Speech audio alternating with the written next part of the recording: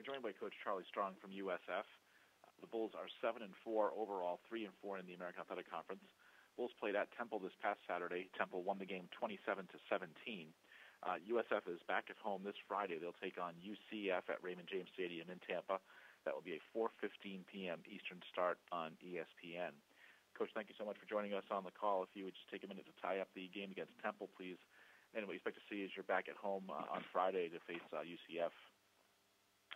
Well, just coming off a tough loss and didn't take advantage of the opportunities. And Temple did a good job of just hanging in there. But looking forward to this Friday against UCF. And the thing about them is it's senior night for us, and seniors have done a really good job with this program.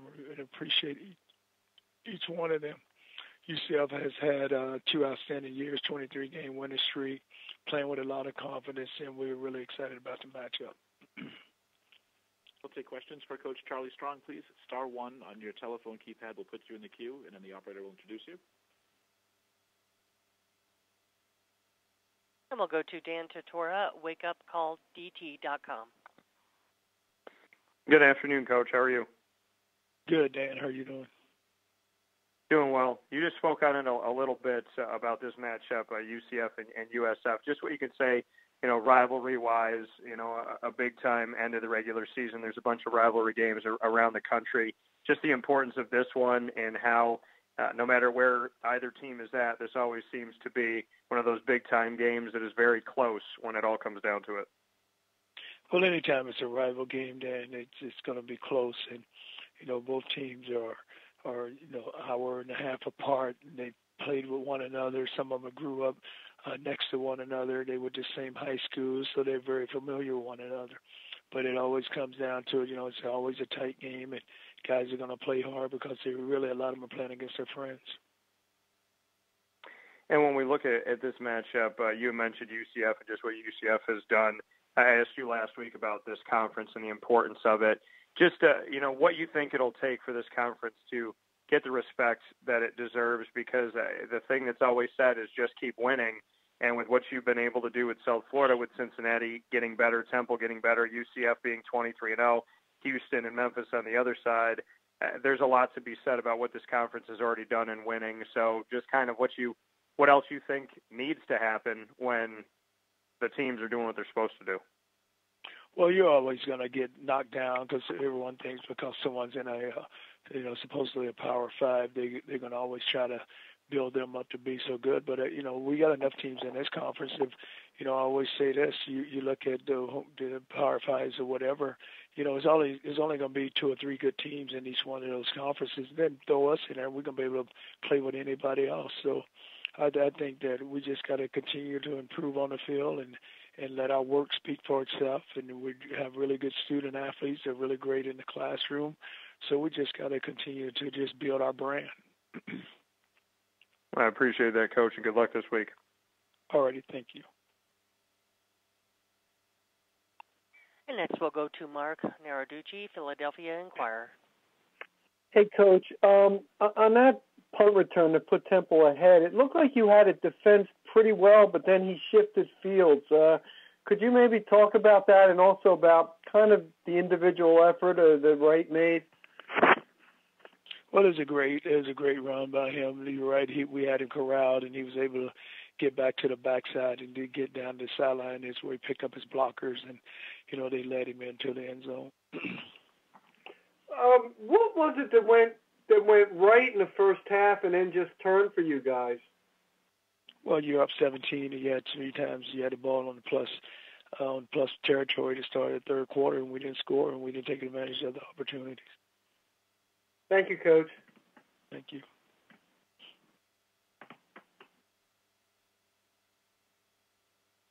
And next we'll go to Trace Trilko, Nightline Sports Network.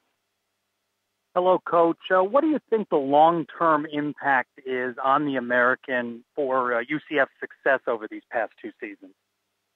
Well, it's been great because everyone has seen it, and they've made a ton of statements. They have a 23-game winning streak, and they wouldn't beat Auburn last year in the bowl game. So they've done a really good job, and it's a program that's really getting a lot of attention that they deserve because they have not only outstanding players but outstanding coaches and outstanding administration.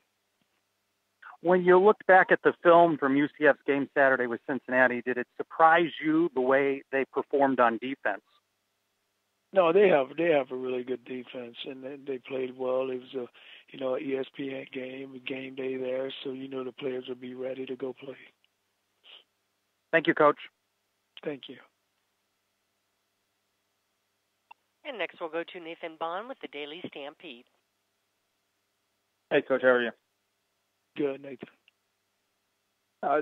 Your defense in the last 4 games gave up 1,100 yards on the ground. What can you say to the effort that they did stopping Reichwell Armstead on Saturday? Well, they did a good job of tackling. That's what getting in your gaps. And when you give up that many yards, if you're not in your gaps and you don't tackle well, you're going to give up a lot of yards. And did a very good job of it. And guys you had to be a disciplined team on defense, and we had not been. So Saturday we were. All right. And on the flip side, offensively, the 3.7 yards per play was the lowest since 2014 for the school. What went wrong for you guys offensively in that second half? We had our opportunities, didn't take advantage of them, and we got to be able to move the ball. You got to get first downs, and you got to create points. Yeah. And final question, arbitrary at this point. You guys had a chance late in the first half to get the ball back with almost 2 minutes left, and what went to your decision-making to not calling the timeout to maybe drive down the field again to put more points on the scoreboard? Well, we got to get the ball back. That's when I think we got the ball back with a minute or something to go, and I just said, hey, just run the clock out. We get the ball started second half. All right, appreciate it, Coach. Mm-hmm. Moving on, we'll go to Don Wade with the Daily Memphian. Yeah, Coach, obviously some of the league's teams have played good non-conference opponents, but is the only way to kind of take things up another level and maybe get a little more recognition nationwide is for the teams in the league to try to schedule even tougher outside the league?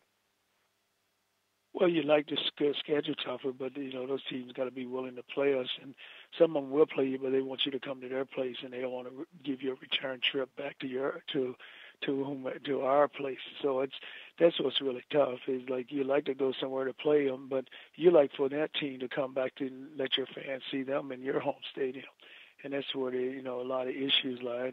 So we try to schedule, and it's like the rest of the teams in the league no different than we are. They'll play anyone, but we just like to put something back in return.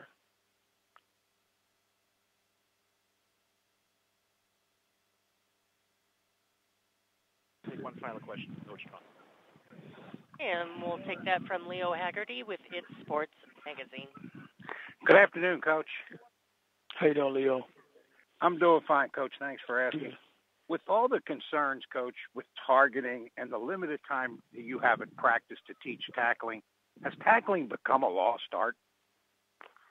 Well, it's just all about head placement. You just notice you can't lead with the crown of your head, and it's safety also, Leo. But it's what they're doing is really great because I think that in their long run, and even like now, is protecting the student athletes, and is protecting them from getting an injury that for some it can be a very serious injury, but.